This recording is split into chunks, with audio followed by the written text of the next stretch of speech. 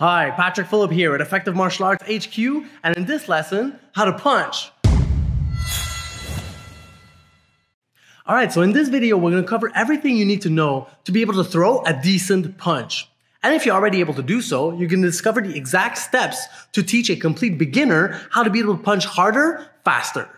Now on this channel, Effective Martial Arts, and in our school, we teach one curriculum for striking, wrestling, and grappling. So basically everything you need to know to be able to defend yourself in hand-to-hand combat. So if you're new here, subscribe right now and hit the notification bell because we are just getting started and really excited about all the powerful content we got coming your way. So quick overview first, we're going to look at all the basic punches, specifically your throwing punches, which are the jab and the cross, as well as your swinging punches, which are the lead hook, back hook, lead uppercut, back uppercut, lead overhand punch, and back overhand punch, with certain variations for each. But more importantly, we're going to look at the three core principles that you must understand when you begin your study of punching. This will really cut your learning curve and make sure that you're able to progress faster. We're going to look at the steps of execution for each punch, those that are common to all punches, as well as the particularities of each one of those punches. And we're going to look at the most common mistakes that most beginners do. So we've taught these punches and these techniques to hundreds of beginners, and it's always the same mistakes that come back over and over again for each one of those punches. So we're going to learn to identify these mistakes in advance, prevent them, and specific drills that we can use to correct these mistakes to make sure we have correct technical execution and we're able to punch harder, faster. So without further ado, let's get right into it.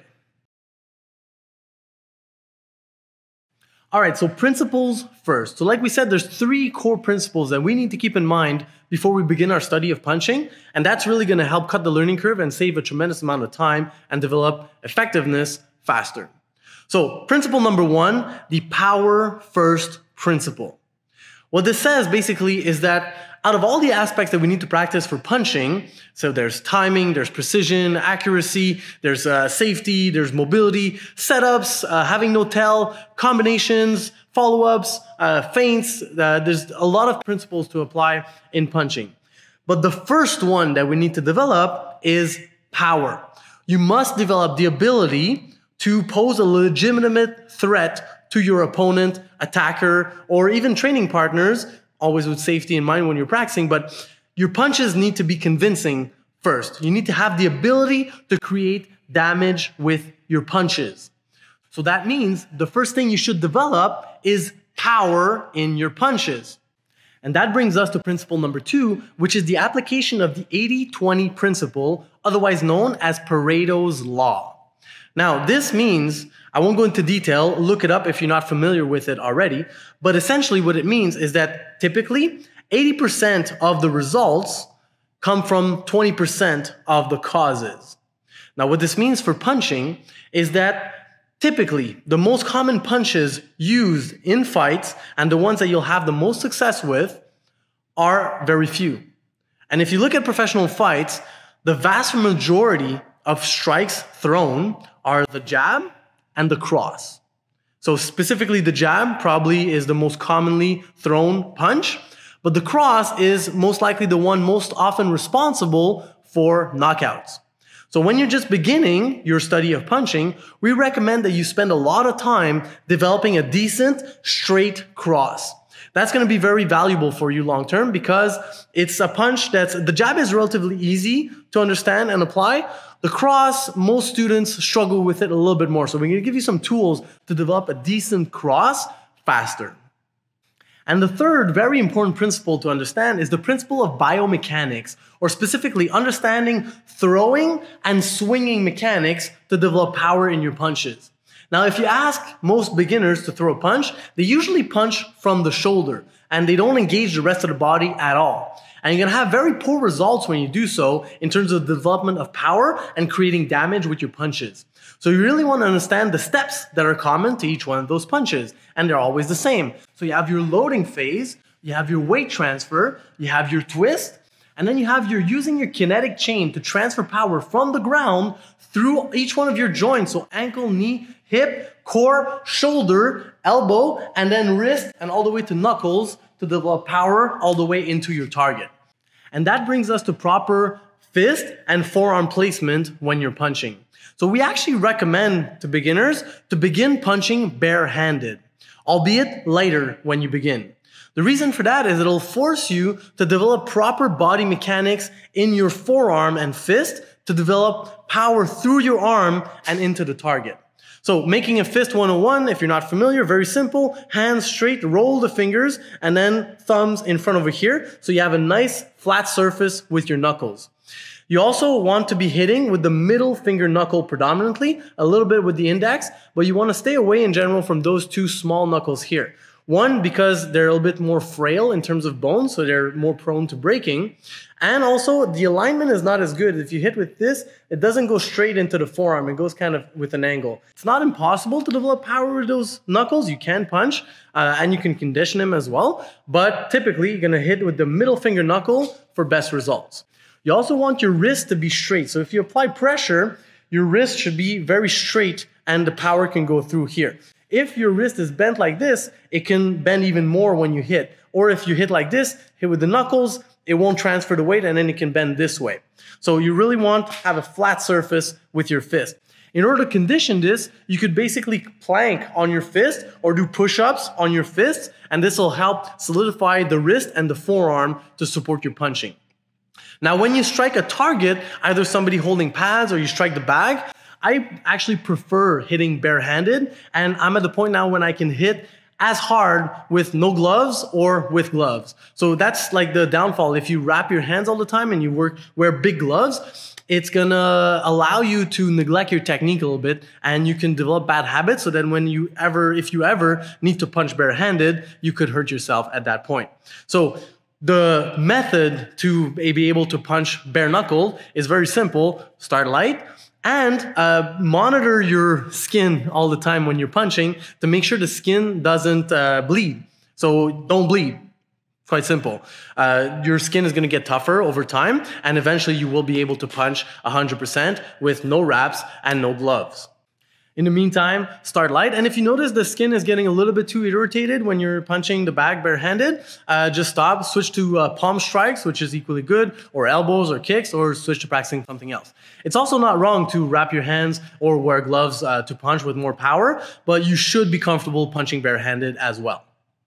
One more thing that's important to consider in terms of biomechanics is what are the actual targets that we're aiming for on another human body. We looked at what part of our body we're using as weapons and how to transfer force into those weapons. But we also want to look at where we're going to aim. Now, to make it super simple, your primary target is going to be the jaw or the nose, so basically the muzzle area. On the head, in general, you want to stay away from the cranium or the skull because that's a very strong bone that's made to protect your brain. And you can actually break your knuckles on a skull, and it won't create nearly as much damage as hitting the chin. On the body, you want to be aiming for the plexus area right here where the rib cage meets the breastplate, and right below that in that soft spot. You also can aim for either side here in the ribs, so liver shot and ribs on both sides. In general, you want to stay away from the breastplate because that's very solid, as well as from the ab regions because most people can take a decent punch in the abs. But the sweet spot is really the plexus area right here. Now, the reality of fighting is that it's a chaotic situation. The person is moving, you're moving, so you don't necessarily land your punches everywhere you want to every time. Far from it. But just having those targets in mind is a good place to start. If you're not even aiming at the right place, your chances of hitting the right targets are very low. And furthermore, you're going to have the hands to deal with, you're going to have the person's movement, you're going to need to cover distance, you're going to need to set up your angles. We're going to look at all that in future videos. This is just the basic how to punch video, so keep those targets in mind as you're practicing your punches. Now, all that being said, let's look at each one of the punches in more detail. All right, now first, let's look at the jab. So once again, the 5 steps. 1, load. 2, transfer and twist. 3, use the kinetic chain to transfer power into the punch. 4, simultaneous defense, backhand and lead shoulder. And 5, recovery, right back to our fighting stance. Now what's helpful as well, a common mistake for the straight punches, jab and cross, or all punches actually. Sometimes beginners, a lot of the times, they get their chin up as they punch. So they kind of raise the chin as they punch.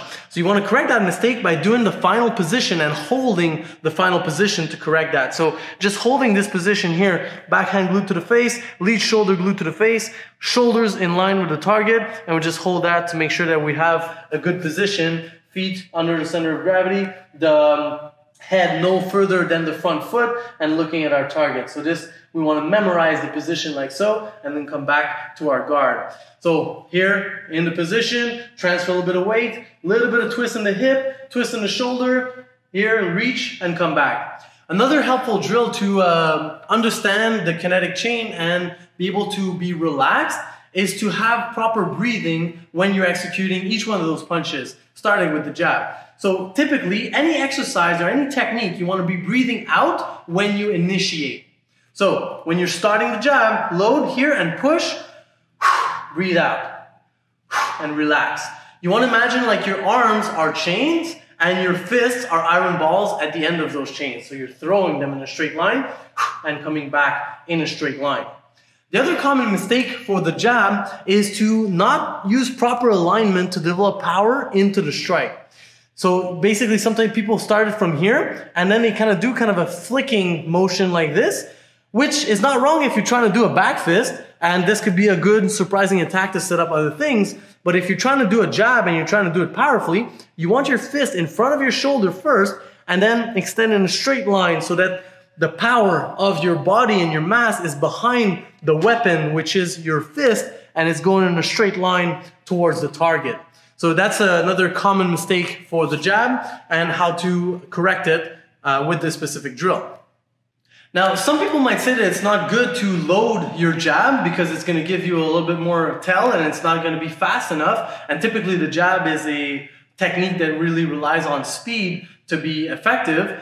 But again, coming back to the power principle, you want to help beginners, and if you're just starting out, you want to develop power in each one of those punches first. And then we're going to work for speed and subtlety later. So putting a little bit of weight on the back leg so that we can transfer that weight forward is going to be helpful. Furthermore, if you look at even top level fighters, they do so unconsciously. So they kind of put a little bit of weight before they transfer it, even if it's very subtle. And that's the difference. Beginners won't do that if they don't understand that they should be doing it. So starting by exaggerating the movement is going to be helpful. And then when we do it faster in real life, there's a little bit of a load, but it's very subtle.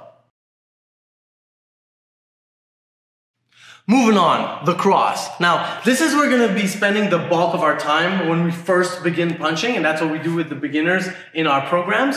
So understanding, because there's a lot of things that go into it, it's the same upper body position, but now punching with the backhand. But the most important thing here is that we have a weight transfer and the fighting twist. So if you've missed our fighting stance video, check it out right now. We spent a lot of time with different variations on the fighting twist to understand our base, our stability, and how to transfer and move our body efficiently and effectively from our feet.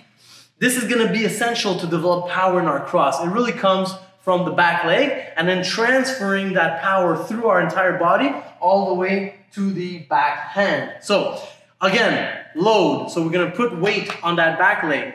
We're going to push off that back leg and transfer our weight forward. We want your head to be no further than your front foot. Very important. You don't want to lean into it. Common mistake. We're going to see how to correct that later. So transfer. So load, transfer, twist. So as you transfer, you want to twist. You want to raise your back heel over here until your back knee is pointing towards your front knee.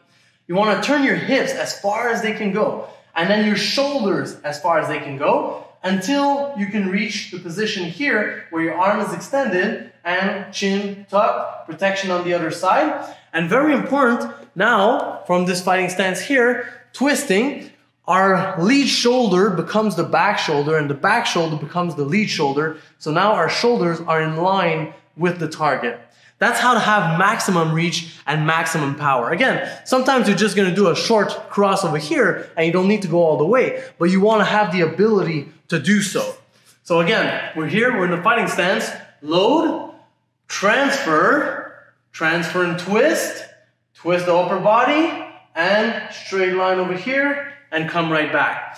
We also spend some time on holding the final position to make sure that we're comfortable in this position. And that requires a little bit of dexterity and a little bit of flexibility and strength. It's an unusual position for a lot of people that are just beginning, so you want to spend some time on that.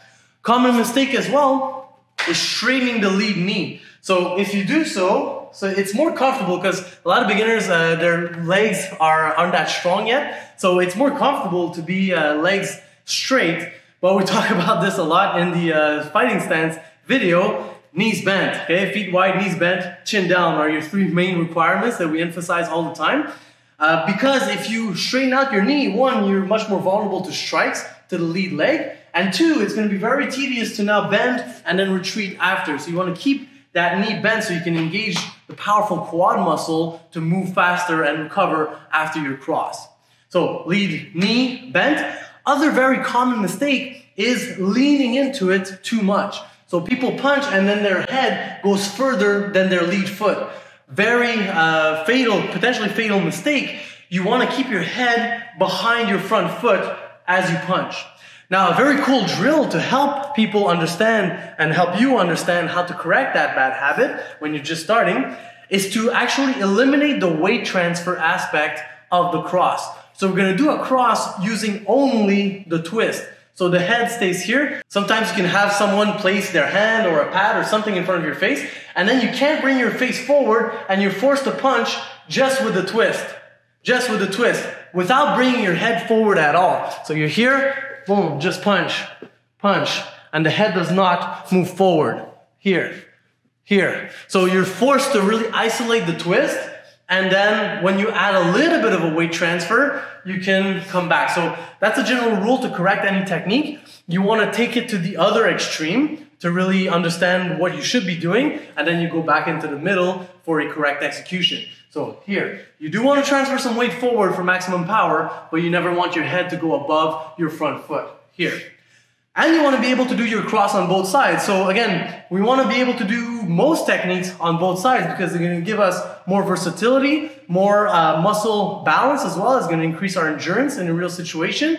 And it's really going to be conducive to better joint health and postural health long term. So cross on both sides.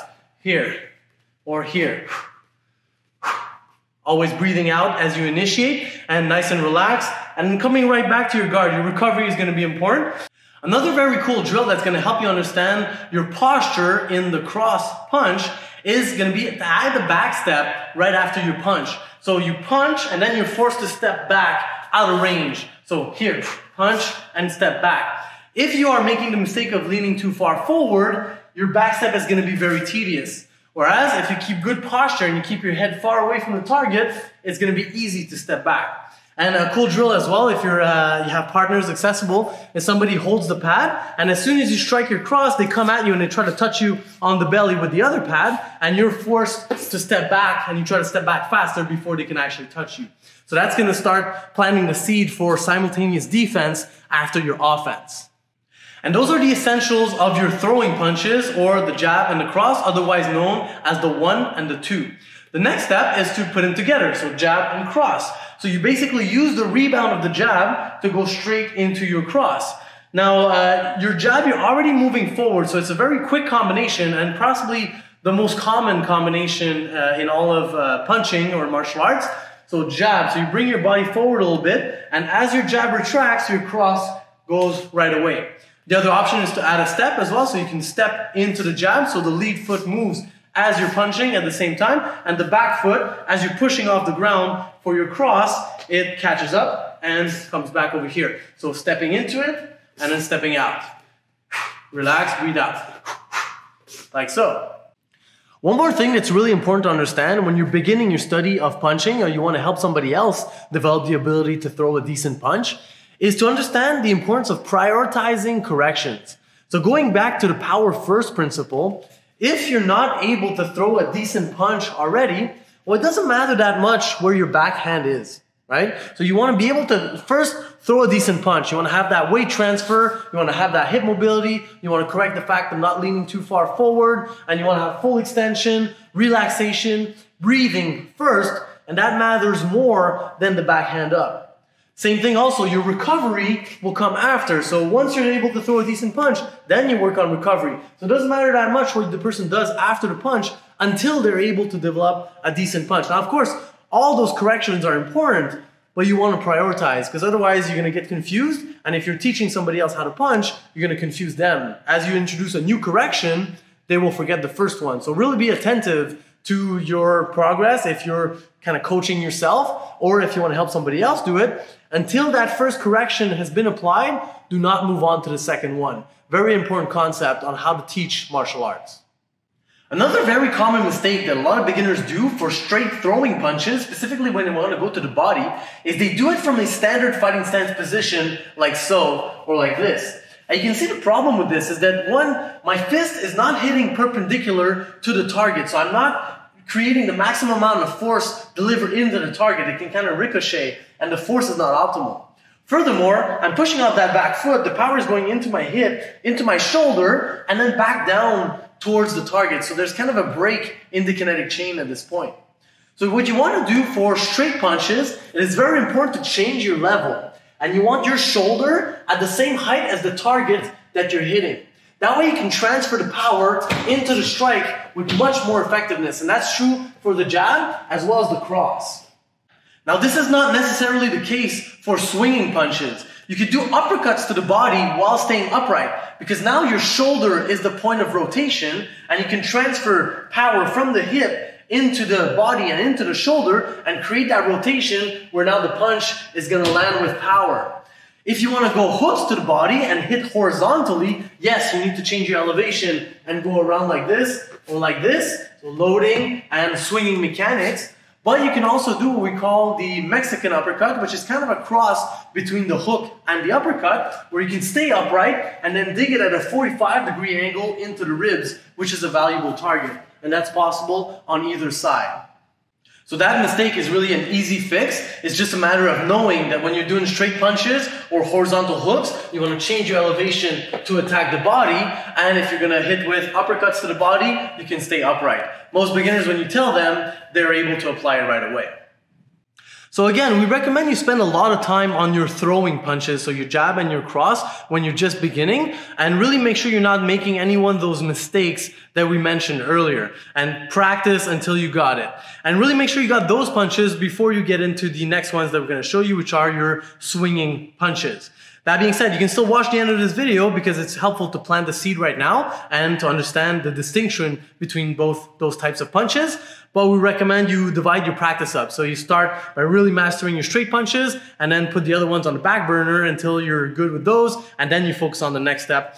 So you go progressively and systematically to develop a strong, complete punching arsenal.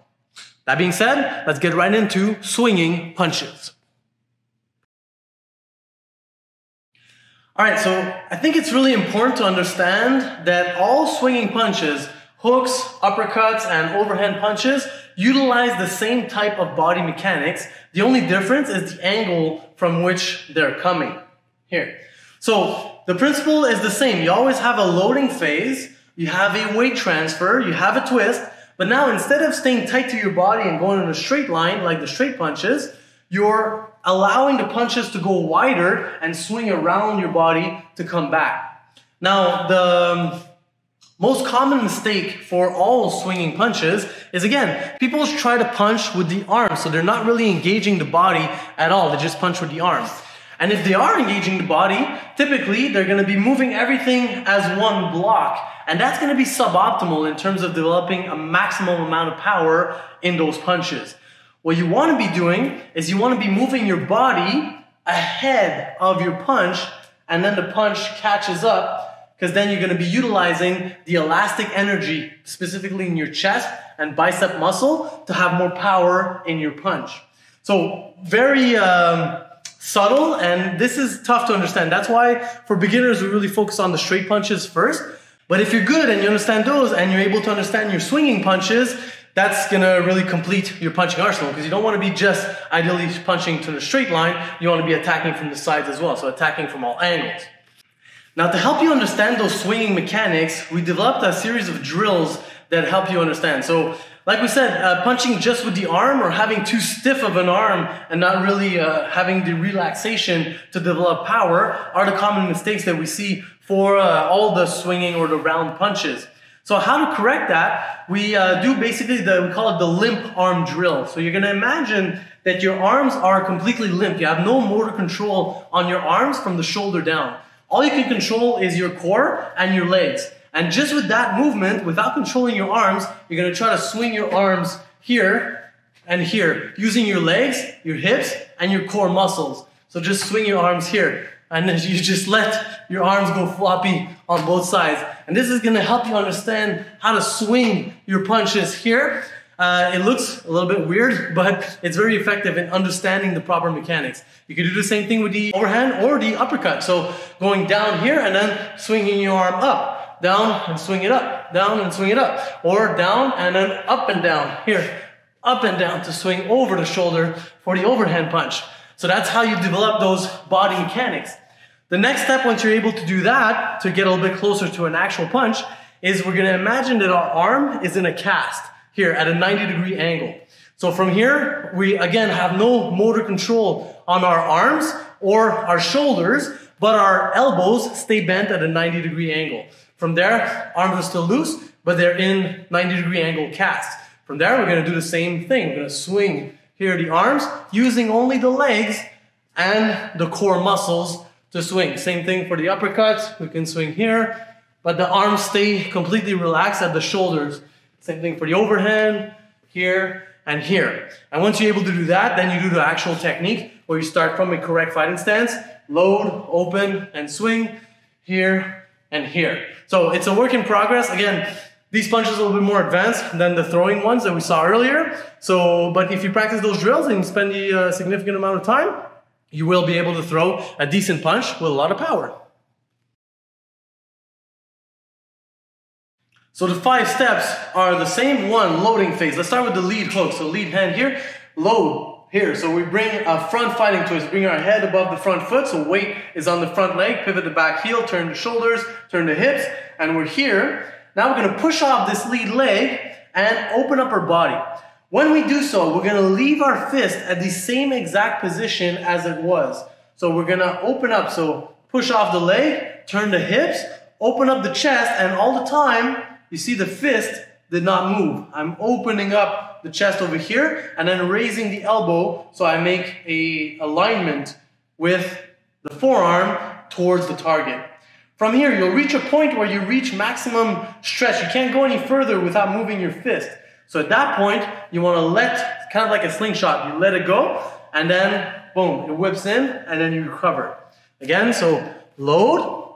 Here, open up and see the fist stays at the exact same space here. And then when I can't go anymore, raise here.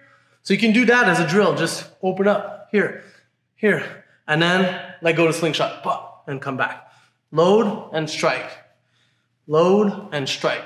Common mistake for beginners is they load by pulling the arm back here and here. And yeah, you can have power when you do so, but it's way too telegraphed. What you need to do is move your body instead. Move your body ahead of the punch and then strike right after. When you do it full speed, it's not very evident if you don't know. So you can hardly tell what's moving first. But if you break it apart, you'll see that the body moves first, stretch in the chest, and then whip it in for maximum power. Same thing for the back hook. Here, load the back leg, open up the chest. Here, turn the hips, turn the chest, leave the fist behind, and then whip it in to the target. And the hooks are going to be horizontal punches, so they're really coming across the horizon here to strike. A little detail here for the hooks. When you're hitting from really close, you can go palm in over here because you want that 90-degree angle bend in the forearm so you can strike the target like so. If the target is a little bit further away, you can go palm down, so then you still have a flat target with the knuckles. If you try from further away to go in, you can't reach that angle where the knuckles are flat. And if it's even further away, you can go palm out here. So again, you have that flat surface with the knuckles to strike over here. So depending on the distance, close range, middle range, and long range for the hook, either for the back or the front hook. Now real quick, another common mistake for the hook punch is to overshoot it and expose our back. And that goes against the principle of access. In general, you always want to be facing your opponent, and back exposure is a bad thing. If you go too far here, you're exposed to strikes to the back of the leg, clinching to your back, and you can't really see what's going on as well, which is not a good thing in a fight. So you always want to face your opponent, and in case of the hook, you want to shoot it, and the furthest you're going to go is with your chin tucked, shoulder up, and your elbow in front of your face here, and then you do a quick retraction. Same thing for the back hook. Here, go as far here and come back. Your shoulders are in line with the target, but no further. Here, hook punch and come back. Now for the uppercuts, the principles are going to be exactly the same, except there's a vertical component to the uppercuts, right? You want to be hitting upwards. So in this case, you want to squat down a little bit. You want to lower your elevation and then rise up and leave the fist behind here. So you create that stretch more in the upper chest or the shoulder to pull the arm into the strike. So load and then strike up. Here, so load the lead leg, strike up, and load the back leg and strike up. Now when you transfer the weight, you can go from back leg to lead leg, and from lead leg to back leg, but you can also go straight up and keep the weight on the lead leg if you want to reach further. The requirement is simply to have your head still in between your feet. So sometimes you want to reach further with your lead uppercut here. But the principle is always the same. Load first, transfer, twist, and then the kinetic chain here is moving your body ahead of your arm and specifically your fist so you can swing it in and whip it in for maximum power. Again, there will be times where it's in your best interest to sacrifice power for more speed and be more conservative in the loading phase for just a quick punch like so. But again, going back to the power first principle, even if it's a small quick punch, we still want to engage the whole body. And usually that's the main challenge for beginners. Either they don't engage the body at all, and sometimes they even kind of go down with the punch. So they do kind of a reverse fighting twist, which is taking away power from the punch. So what we want to do is really transfer the weight here. So a little bit of a squat, weight transfer, fighting twist, and use the momentum to swing that arm up into the target for maximum power. Furthermore, if you look at professional fights, boxing or mixed martial arts, the guys really swing because they understand the importance of power. The opponent has to respect your power, and your punches have to have the ability to knock someone out. Otherwise, you're just tickling the other person's chin while they throw a powerful punch at you. So again, power first. And when we become tighter in our punches, later on, we're still engaging the whole body, and we just do it tighter to set up other attacks. We're going to see that more in detail in future videos. And lastly, very powerful, the overhand punch. This is going to be a very powerful attack that's specifically good on a taller opponent. So you can actually reach higher with an overhand punch. Now, very simple. For this one, there's two main variations, going to get to in a moment. But essentially, when you're ready to go for it, you're going to let your arm drop. And from there, you're going to take a step in the direction that you want to hit and lower your level slightly. So you're going down with the punch. Common mistake here is as you go down is to expose your face. So if there's a kick or a knee coming, you will be in trouble. But if you set it up properly, you're going to see that in more videos, you will be all right. And your opponent is going to be forced to react to this because it's a very powerful attack. So you protect yourself on the way in, you drop the fist here, you take a step in that direction, and then you swing it around here. At the point of impact, your knuckles are going to be facing the target, palm facing out, thumb facing down here.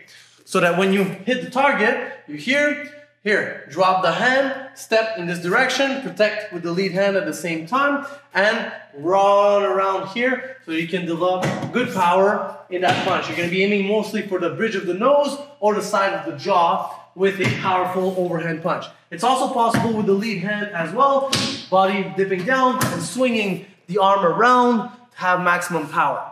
Now there's an interesting variant for the overhand punch, which is kind of a hybrid between your throwing and your swinging mechanics. So this is a little bit more advanced, but essentially you can do a cross between both. So instead of swinging it all the way around and using proper swinging mechanics or throwing it in a straight line, you can kind of throw a curveball over here. So going over the guard and landing your overhand punch here at a 40. So typically the guard is here, so it lands on either side, over the guard and on the chin. here, or here. So you could do a kind of a hybrid for more of a quick overhand punch, or more like a haymaker, or for a powerful overhand punch, you swing it around and create a lot of damage.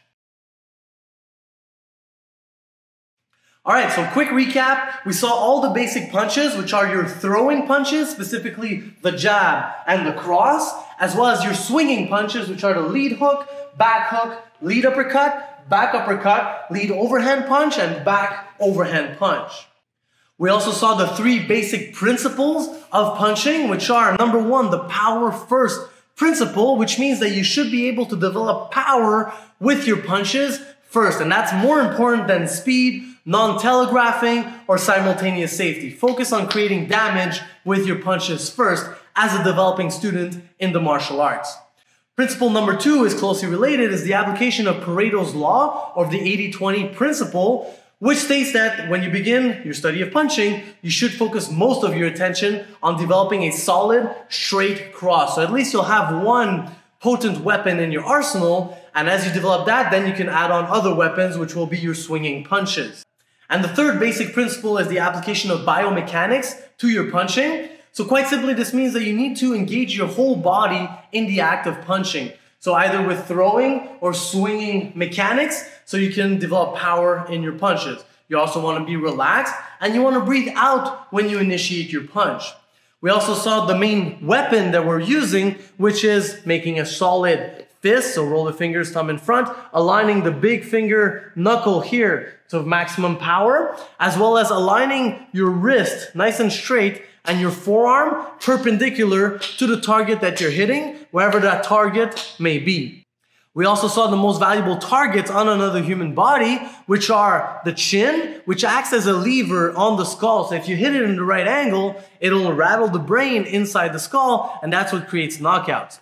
On the body, the main target you're aiming for is the plexus area right here, as well as the ribs on both sides. We also saw the 5 steps of any punch, which are number one, your loading phase. So you want to transfer weight to the leg off which you're going to push to generate power into your punch, either the lead leg or the back leg. Then you have your weight transfer, which essentially states that you want your body moving in the direction of the impact you want to create. So for straight punches, your body moves forward. For hooks, you're going to generate a twisting motion. For uppercuts, your body moving upward, and overhand punches, typically your body is going to be moving down slightly. Then you have the use of the kinetic chain or the fighting twist. So understanding all the joints in the body and how they move in unison to create power. So pushing off the ground, turning into the hips, turning the shoulders to have maximum reach and maximum power while staying relaxed and breathing out.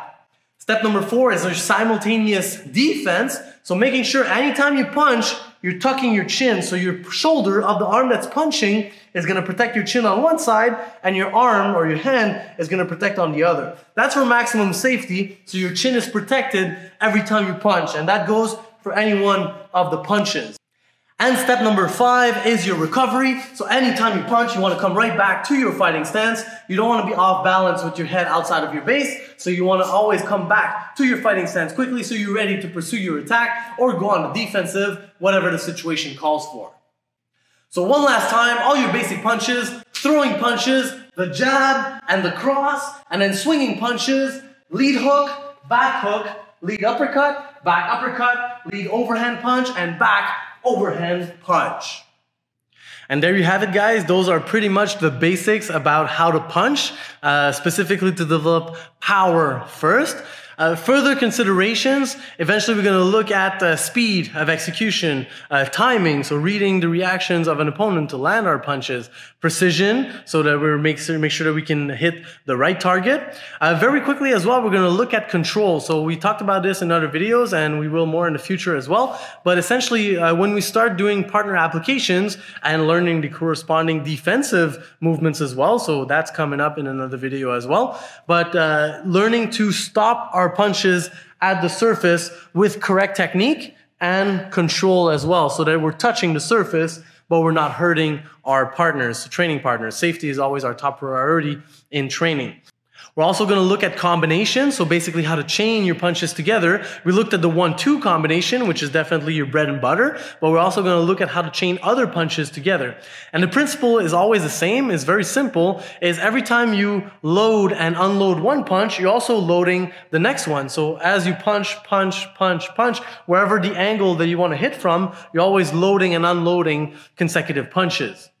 We also definitely want to be able to apply good mobility and footwork. We want to integrate kicks, elbows, knees, as well as blend our striking arsenal with our wrestling and grappling techniques. And that's really what effective martial arts is all about. One structured curriculum for striking, wrestling, and grappling. So you want to be conscious of all the possibilities that can happen in a hand-to-hand engagement so that you can really develop all the skills you need to stay safe.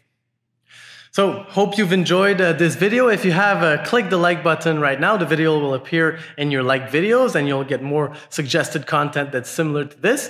But in closing, please comment below and tell us what's been your experience in the martial arts. Who are you? Have you practiced martial arts before? What style? How many years? What brought you to this video? Why did you want to learn how to punch? And have you taught other people before? Or are you just starting out? Is there a particular situation that motivated you to learn how to punch? So we really want to get to know more about you, to know more about our audience, and be able to tailor our content to serve you better. That's really our mission here at the school and as an organization, is to help our students of all levels improve faster through innovation. So we're always looking for ways to do things better and to provide more value for our students.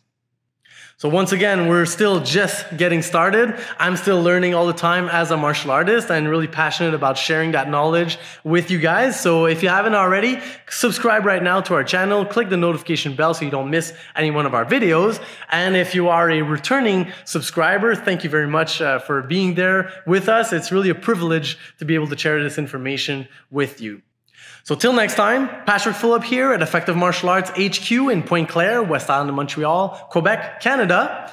Thank you very much for watching. Practice well.